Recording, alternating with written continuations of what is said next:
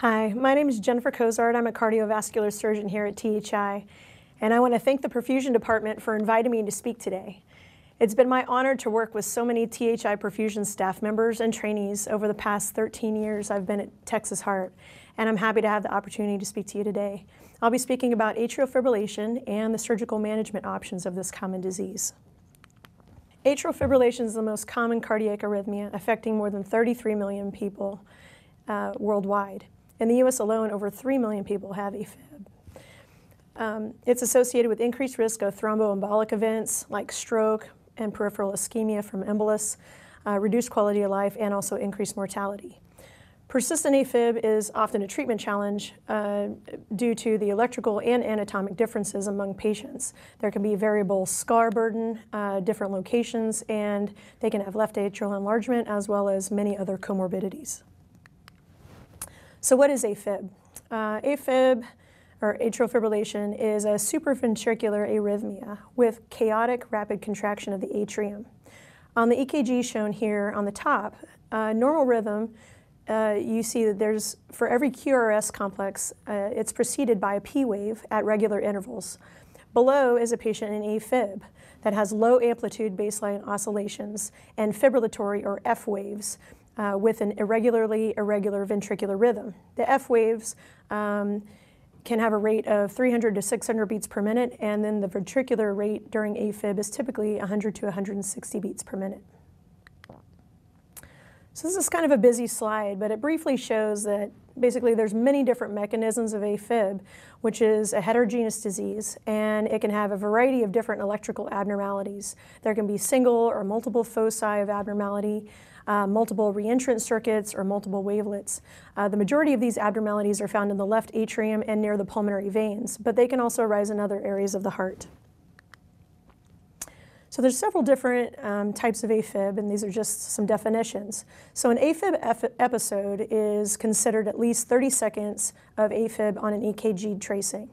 Paroxysmal AFib is AFib that resolves within 7 days of its onset.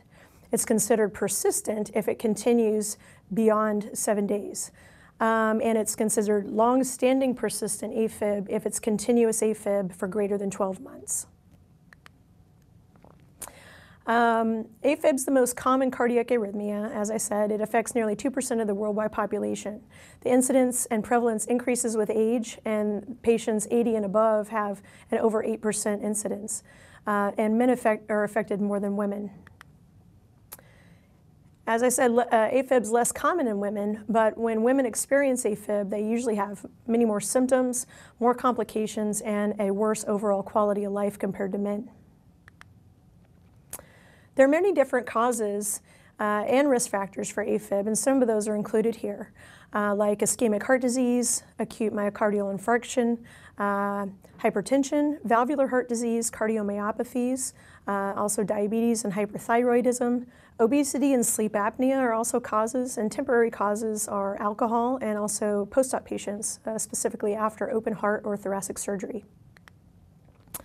This is an important slide because it sums up most of everything we need to know about AFib. So the AFib risk factors shown here on the left are those that induce structural changes in the atrium, and then that leads to fibrosis of the tissue, inflammation, and cellular changes in the atrium. These changes then increase the susceptibility to AFib. Persistent AFib then further induces electrical and structural remodeling, and that promotes more AFib. So the term AFib begets AFib is a very common thing you may hear because the longer people are in AFib, then the more likely they're to continue in AFib. AFib also leads to development of many other risk factors that then further damage to the atrium. And then finally, AFib is associated with several adverse clinical outcomes, which we're all familiar with, specifically stroke, myocardial infarction, dementia, heart failure, and thromboembolism. AFib clinically leads to decreased atrial output, ventricular tachycardia, decreased cardiac output, increased thrombus formation, and an increased stroke risk. AFib produces about 25% of all known stroke, and it also increases thromboembolism. Common symptoms with AFib are shown in the picture with palpitations, shortness of breath, fatigue, and decreased quality of life and decreased exercise tolerance. But some patients have no symptoms at all. So AFib causes the atria to beat irregularly, which causes stasis of the blood in the atria and then formation of thrombus. The most common place of thrombus formation is in the left atrial appendage, which is shown in this picture. The clot can then embolize into the bloodstream, leaving the heart, and end up lodged in the cerebral circulation, causing a stroke. AFib increases stroke risk on average 5-fold. The strokes that are caused by AFib are typically more severe than those not related to AFib, and AFib increases mortality and linked to sudden death. This is just an echo which shows the left atrial appendage there on the right of the screen and thrombus within it, and that's what we typically see on an echo. Now we'll get into the procedural treatments for AFib. Most procedures for AFib target treatment of the left atrial wall because it's a critical part of initiating and maintaining persistent AFib. Endocardial ablation is done by an EP cardiologist, and it is effective, but it's difficult for treating persistent and long-standing persistent AFib.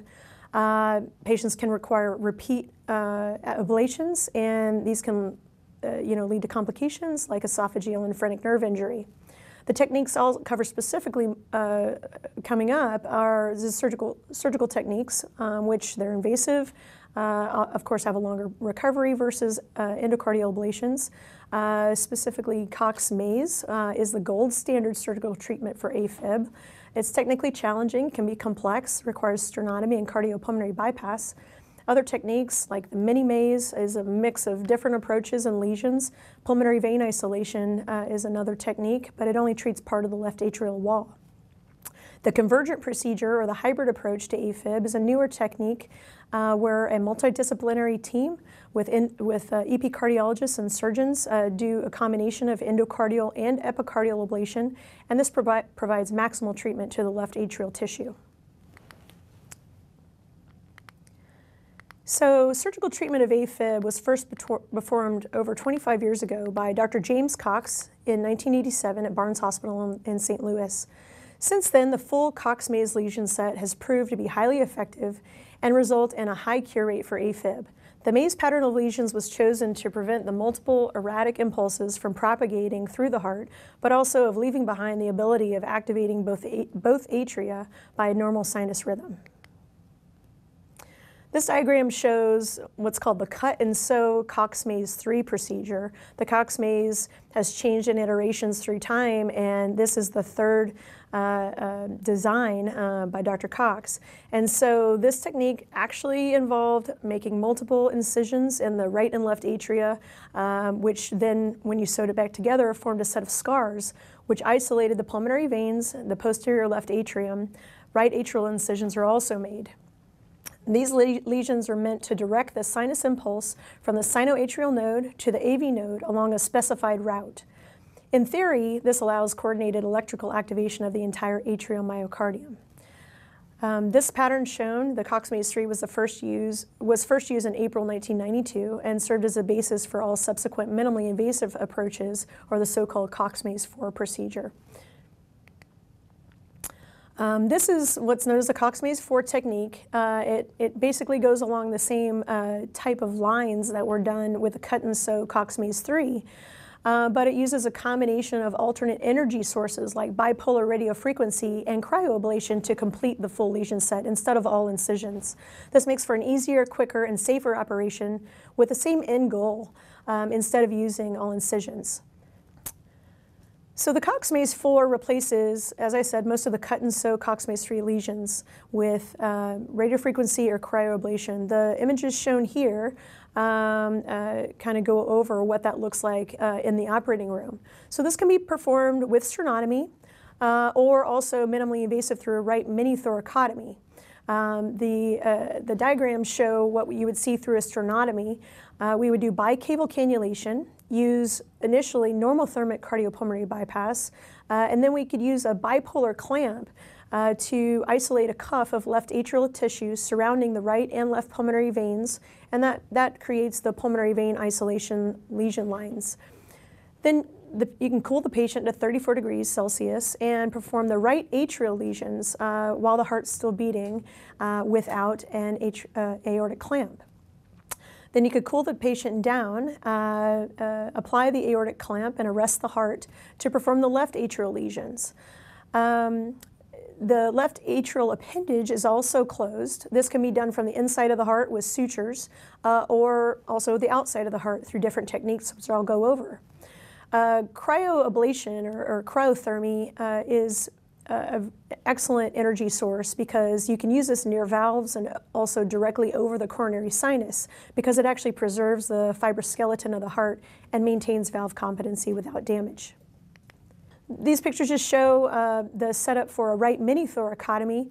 The Cox-Maze 4 lesion set can also be performed very well through a right mini thoracotomy using femoral cannulation for bypass. We use a lot more of the energy sources with the bipolar radiofrequency clamp as well as the cryoprobe. So Dr. Ralph Damiano et al. Did a review of Cox-Maze 3 and Cox-Maze 4 studies in 2017, comparing these two treatments and their results for AFib. The Cox-Maze 4 has similar results at 1 year, but actually lower freedom from AFib at 5 years compared to the Cox-Maze 3. One explanation for this is the older studies with the Cox-Maze 3, the cut and sew, basically didn't really have similar follow-up methods, and so it was thought that they may not have as accurate results for their endpoints. However, both are still considered excellent treatment for AFib and still the gold standard. These are just some of the many energy sources that have been used for surgical ablation for the past 20 years. There's several bipolar radiofrequency clamps that are currently available and cryosurgical energy sources. The majority of these, like laser, microwave, and unipolar radiofrequency, are no longer used. The cryosurgical probe has evolved from its original Frigitronics cryoprobe that was used back as early as 1973. It utilizes nitrous oxide at negative 60 degrees centigrade, and the probe is made of aluminum, so it's highly flexible to get into difficult areas and difficult shapes to get good contact with the endocardium. Pulmonary vein isolation is done using a bipolar radiofrequency clamp, as you see here. It can be used in minimal access surgery, even thoracoscopic surgery, or the open chest. The maximum success rate with just pulmonary vein isolation alone is about 70%. This can be used also during concomitant open heart surgery, like with valves or bypasses. This illustration just shows what it would look like through an open chest with the patient on bypass. Use the clamp and place it around the right and left pulmonary veins with a little cuff of left atrial tissue to achieve complete pulmonary vein isolation. So next I want to talk about what I'm most excited about, which is the newest treatment for AFib. It's called the convergent procedure, or a hybrid approach to AFib. It's a collaborative effort with both electrophysiologists and cardiac surgeons. It's basically two separate procedures, surgical endocardial ablation of the left atrium by a surgeon, and also catheter-directed endocardial ablation of the left atrium. This can be done on the same day or even staged 4 to 6 weeks between each procedure. Here we actually prefer delaying it at least 4 weeks to give the epicardial lesions time to heal and scar, which could lead to a more accurate endocardial mapping and endocardial ablation for the second stage. So there's two targeted patient groups for the convergent ablation. Longstanding persistent AFib, those that have had AFib for at least a year or more, and those with persistent atrial fibrillation who have had recurrence even after failed endocardial ablations. The contraindications to this are having prior cardiac surgery or mediastinal radiation and even pericarditis, which could lead to adhesions or scarring around the heart, which might make it difficult or impossible to safely get to the left atrium for treatment. These pictures just kind of show what we see during the surgical part. We make a small subxiphoid pericardial window at the inferior portion of the sternum, as you see on the left, and then we actually put a large trocar into that incision, into the pericardium, and that goes behind the heart. This is what the ablation probe looks like. It's called the Episense coagulation device. It's made by Atrial, and it's 3 centimeters long. It has a coil that does the ablation and provides radiofrequency ablation energy to the heart. The energy is directed directly towards the heart, so away from the esophagus, which makes this much safer. So this is a video which shows what the surgical part looks like. We make an incision at the base of the xiphoid, go under the sternum, access the pericardium through a pericardial window, and we put the trocar behind the heart. So this is the surgeon's view. We put a thoracoscope through this trocar, so we're actually looking at the back of the heart. We put the Episense device in, as you just saw, and that creates these ablation lines. And we do those sequentially, one right next to the other, until the entire left atrium is completely covered with ablation between the pulmonary veins. So approximately 4 to 6 weeks later, the endocardial ablation portion would occur, and that's done in the cath lab by EP cardiologists.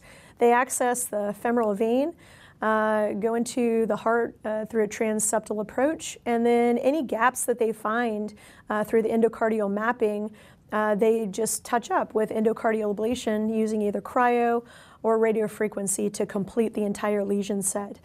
And basically, when we want to create complete isolation of the left atrium, as well as complete lesions around the pulmonary veins for complete isolation.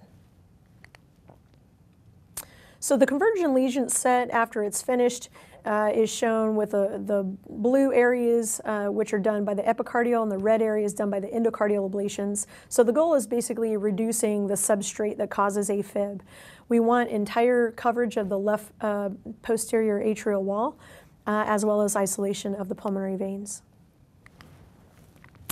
The complications that we typically worry about with both of these procedures is esophageal injury. We use a temperature probe to monitor the esophageal temperature at all times. We also worry about pericarditis or effusions post-op or post-ablation, and we can help control this with steroids and also anti-inflammatories like colchicine and indocin. One exciting thing is we just had our first prospective multi-center randomized clinical trial called the CONVERGE trial, and this data was published just recently in March of 2021. And this basically looked at the convergent procedure, and it showed that it had superior effectiveness compared to endocardial ablation alone in patients with advanced AFib. And it basically proved that a heart team approach, a collaboration with EP cardiologists and surgeons, significantly helps to improve outcomes in patients with difficult AFib. So from the study, it enrolled a total of 153 patients. These patients were randomized to each treatment arm and treated with either the hybrid convergent procedure versus endocardial catheter ablation alone. And the convergent procedure had superior effectiveness at 12 and 18 months. In the graph here, it shows that basically the hybrid convergent patients are shown in orange and the endocardial ablation patients are shown in blue. And the convergent had better freedom from AFib over endocardial ablation alone. And also, even if it didn't cause complete freedom from AFib, it caused at least a greater than 90% AFib burden reduction in the majority of patients, and many more compared to endocardial ablation. We also looked at how it changed use of antiarrhythmic drugs.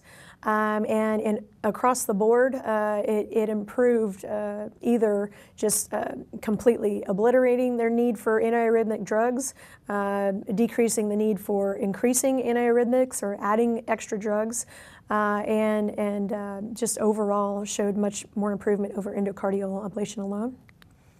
And then also in the patients that got convergent, much better results there, with many less patients requiring cardioversion within the 18-month period that was observed.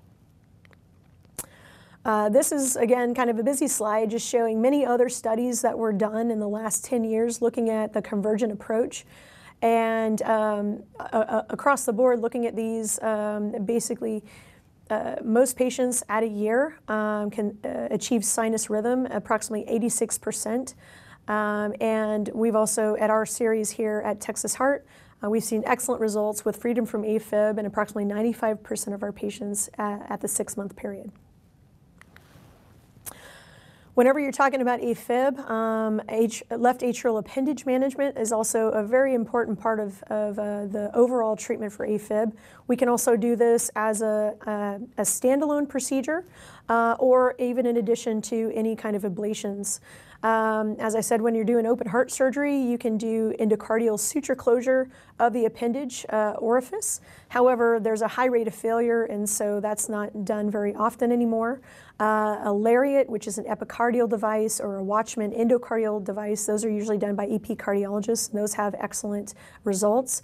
Surgically, on the right, we use a device called the Atrial, and that's a clip that's very easily and quickly placed at the base of the left atrial appendage, as shown on the right, and that helps not only improve reduction of AFib if there's any electrical signals arising from the left atrial appendage itself, but also by closing that, it greatly reduces the risk of stroke in patients with AFib.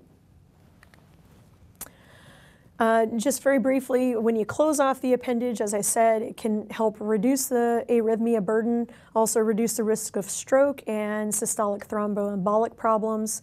And so any patient with AFib, closing off the appendage is a very important part of their overall treatment, whether it's done alone or with another ablation procedure. So in summary, surgical treatment of AFib continues to be the most effective option for long-term freedom from AFib, especially patients with very complex or long-standing persistent AFib.